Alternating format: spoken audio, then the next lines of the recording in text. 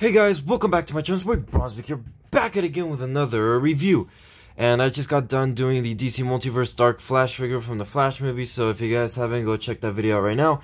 We have another DC Multiverse figure. I told you guys I had a lot of figures stashed away before my issue.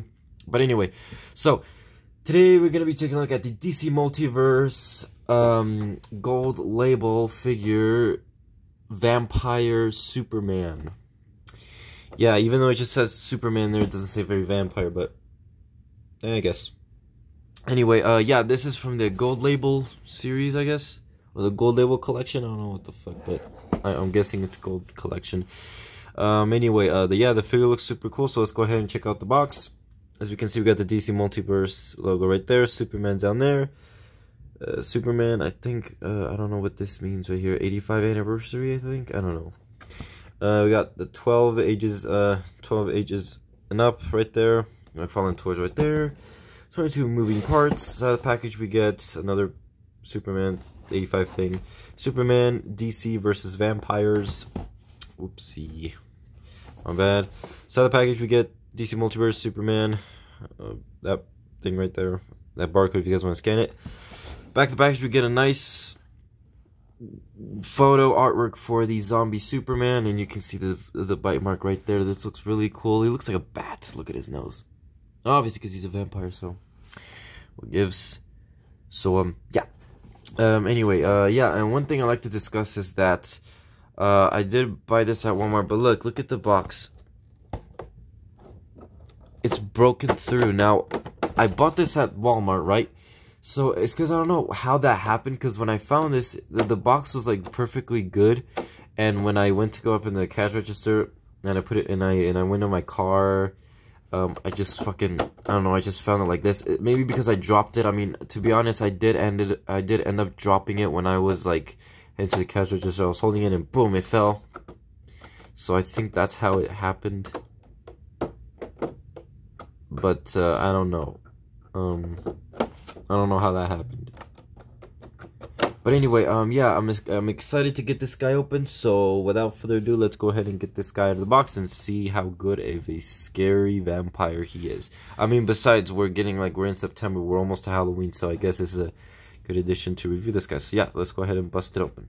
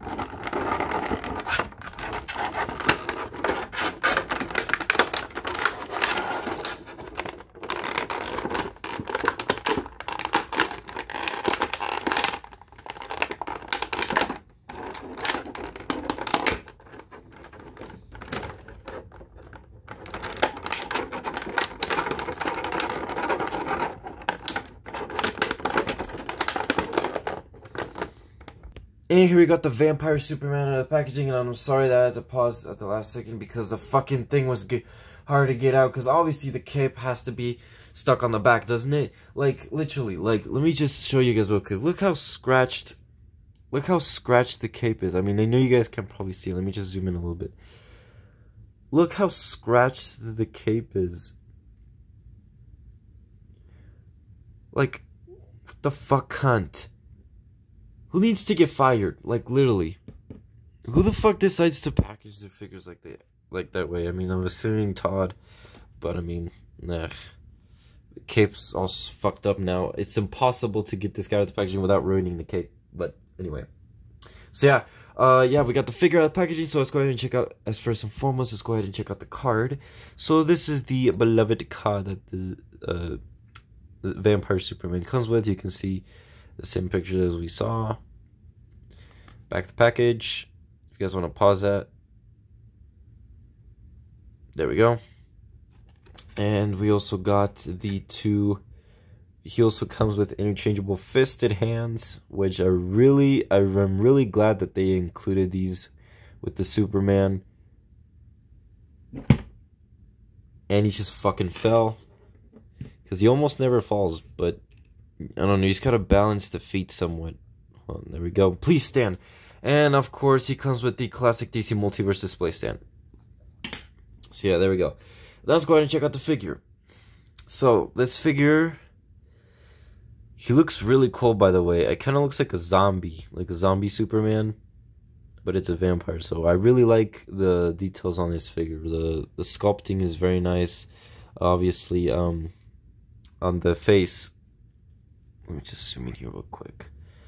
The face, I really like the face. I really like the red eyes that they gave him. Just it makes him look way deadlier. I really like that grayish skin, like more like a zombie-ish skin that they gave him. You got the, you know, vampire bat ears, the nose. It kind of looks like, it kind of reminds me of Morbius, doesn't it? It kind of reminds me of Morbius just a little bit. You can see he's got the blood right there. And I really like how they added the holes right there to represent the bite mark. I really like how they done that. And they also added the blood right there too, so it's a nice, neat little thing. And there's the blood on the mouth. It kind of looks like real blood, doesn't it? Just a little bit. It looks like real blood, but it's not. It's just paint.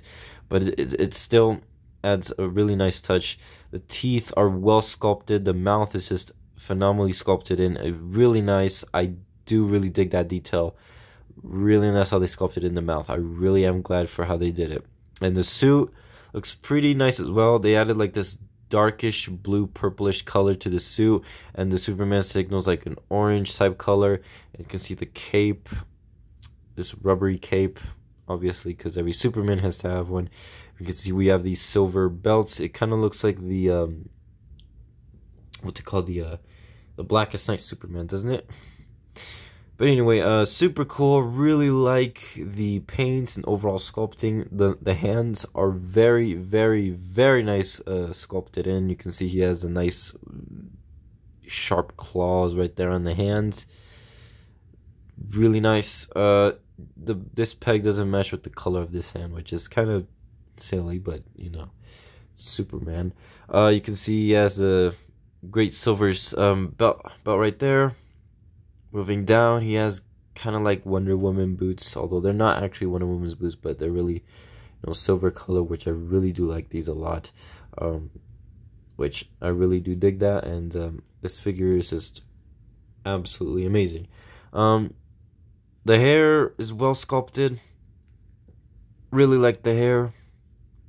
Can't wait to get the other vampires. I believe there's a Batman one, isn't there?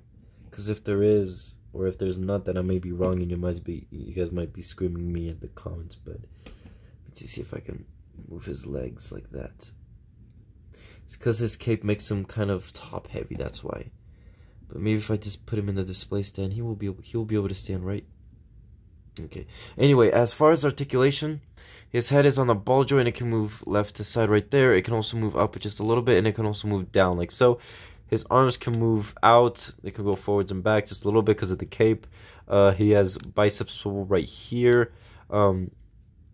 He has a double jointed right here at the elbows. His hands can swivel like that, and they can also bend up like that, like so.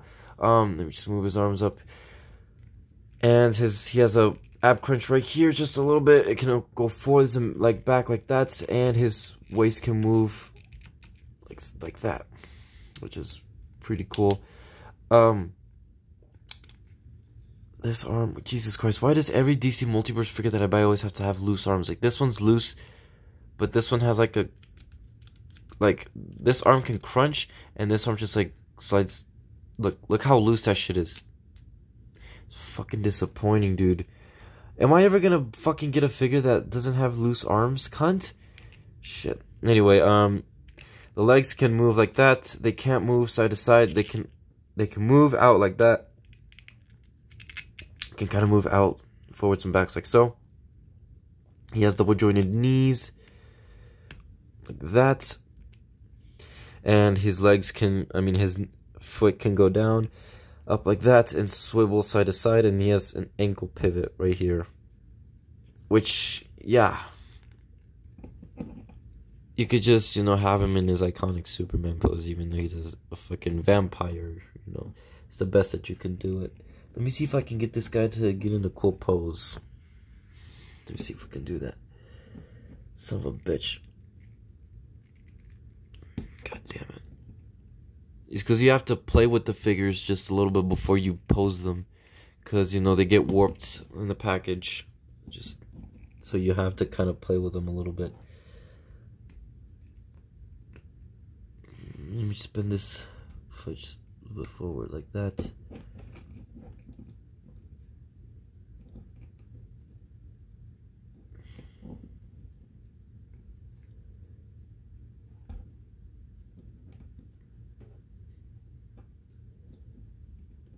Let me see if I can... Son of a bitch. Alright, I'm just gonna pose them like that. But I need to get him in like a cool vampire-y pose. Maybe like that? Nah, he kind of looks kind of dumb actually.